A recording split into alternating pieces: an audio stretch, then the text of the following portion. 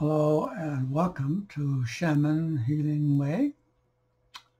I'm Dr. Norman Wilson, your host. I am a shaman, but I am not a Native American. Today I want to talk about dowsing as the first line of defense. And of course we'll do it the shaman's way. You may ask, why would you want to know anything about dowsing or making a dowsing rod? I think if you, a member of your family, another loved one, a friend, or a pet, not feeling up to par, feeling lethargic, low energy level, not sleeping well, you may want to use a dowsing rod to see about their energy level. It would be a good barometer, if you will, for finding out if there's something wrong and then consulting with your medical professional. I also want to make a distinction here between a dowsing rod and a divining rod. I think for me, a dowsing rod can be used to determine water in the ground, electrical current, electrical wire buried in the ground, dead bodies in the ground,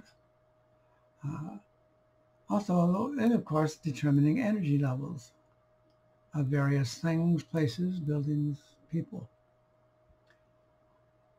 A divining rod has a very special use, I think, connecting to the unknown, the spiritual world, getting a feeling of what is going to happen, what's going on in the future.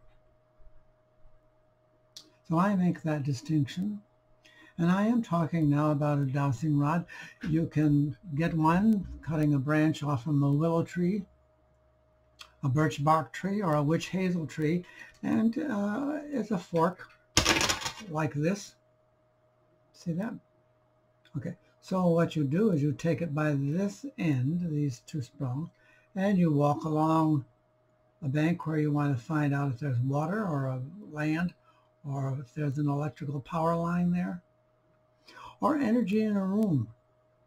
It will bend down, okay? You can use a pendulum if you want to. Okay, swing it around a little bit. Okay. You can buy one, and they go up as high as $70. Or you could be like me. I prefer to make my own.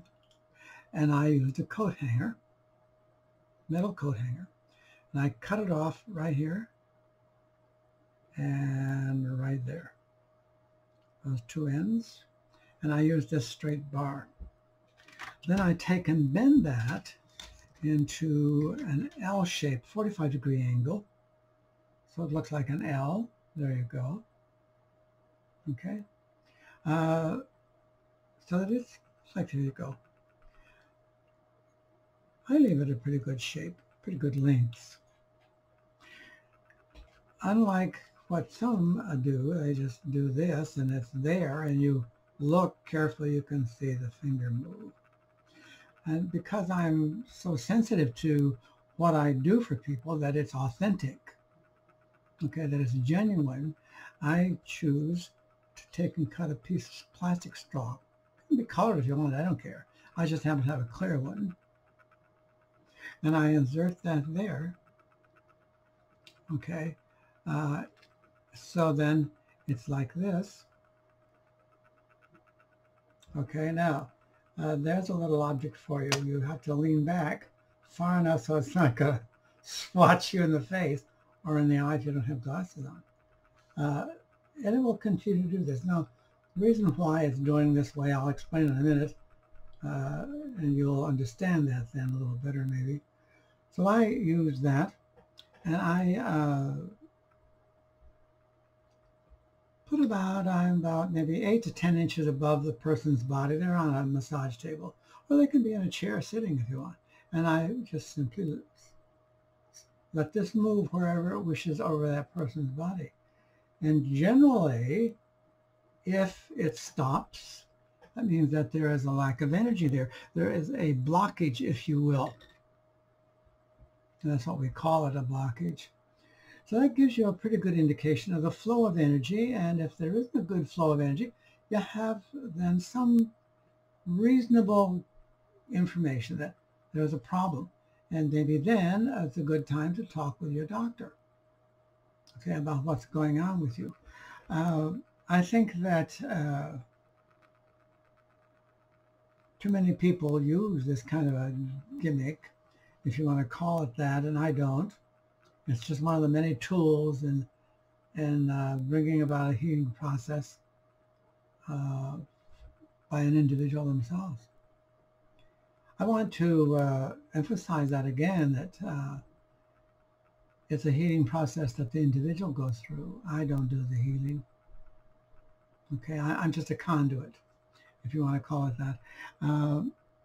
I think that you can also use the dowsing rod in a room to determine whether or not there is negative energy and why things aren't feeling right in the room.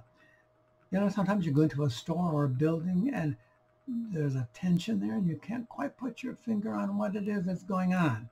Negative energy. And so you can use a dowsing rod to determine where that negative energy is coming from. What is its source? And if the dowsing rod turns to the left, okay, that's negative energy. If it turns to the right, it's positive energy. Well, then you can do something about it. I think that whatever we can use to help us get reliable information, let's use it. It's not hocus pocus. It's a proven fact. You can actually demonstrate and measurable. There are all kinds of devices that you can use to measure your energy with. You want to put one on your forehead and you're going to get a reading of your body's temperature created by your body energy. All right. So in addition to this, as I said, you can use it to determine the energy in a room, in your office, if you will. If you're interested and you find out that you have a quantity of negative energy, I have an article up and a video on corespirit.com that shows you how to get rid of the negative energy in your body, and actually you probably could use it to get rid of it in your room. So this is just one little more tip in the healing process brought to you the Shaman's Way. I've been your host, Dr. Norman Wilson. Thank you for joining me, and I wish you namaste.